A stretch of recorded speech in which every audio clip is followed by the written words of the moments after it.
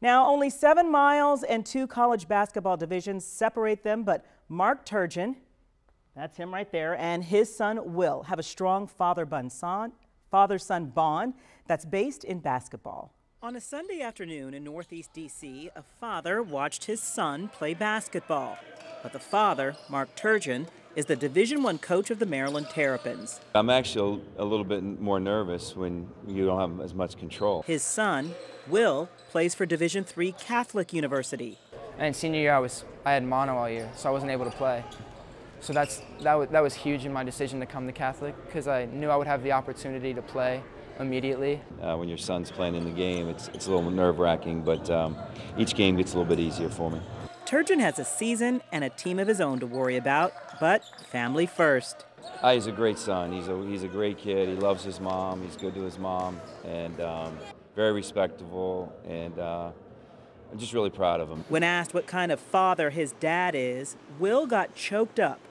After collecting himself, he said, "You know, as a father, I can't ask for anything else. You know, usually you'd expect a college coach to push his son to, work out every day, do things that maybe he didn't want to do.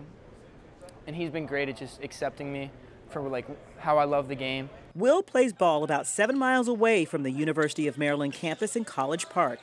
He lives at home, which provides him an opportunity to pick Dad's brain. You know, we talk about that all the time, watching film, watching games that aren't Maryland. You know, we always talk about it, not only basketball, but other sports. So we always have deep conversations about it, and you know, he knows a little bit more than most people. Living in the area means his high school coach gets to catch a game too.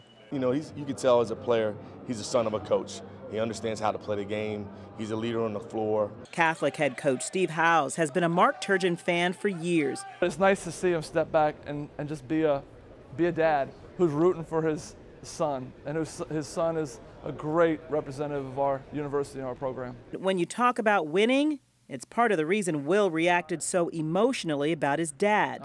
That and social media. Just fans, you know, giving him a bad time. And it's just hard because no one sees what he goes through every day, every year. He does it the right way, like I've said. That's been bad in college basketball lately. And I really like his team this year, and I really think they can get there. And I really hope he does, because he deserves it more than anyone else.